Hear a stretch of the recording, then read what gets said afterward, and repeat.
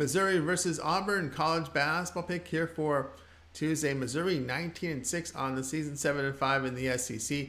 The team is third in offensive efficiency in the conference, hitting 35% from 3, 52% inside, 76% at the free throw line.